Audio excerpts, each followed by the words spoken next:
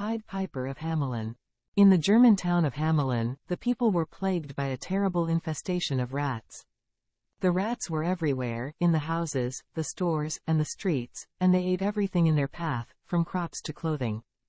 The people tried to get rid of the rats in every way they knew, but nothing worked, and the situation only got worse. One day, a mysterious stranger dressed in a coat of many colors came to the town. He was a tall man with a bright, musical voice and a silver flute. He approached the people and offered to solve their rat problem, in exchange for a large sum of money.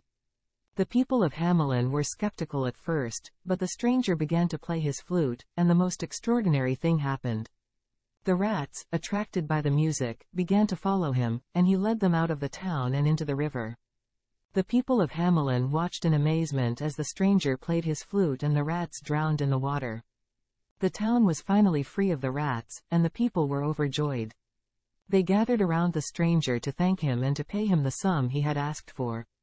But when they offered him the money, he refused to take it.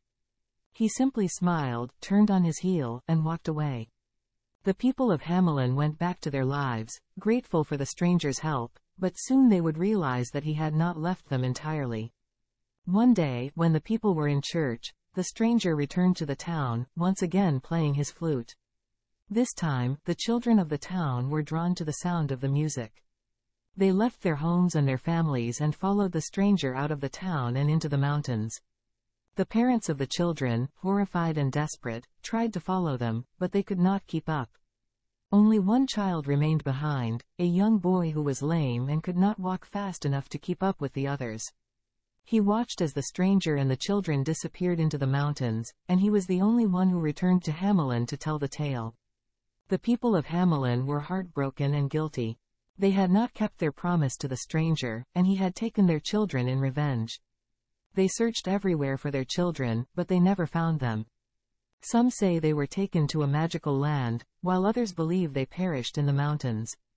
To this day, the story of the Pied Piper of Hamelin remains a mystery and a cautionary tale about the consequences of breaking a promise.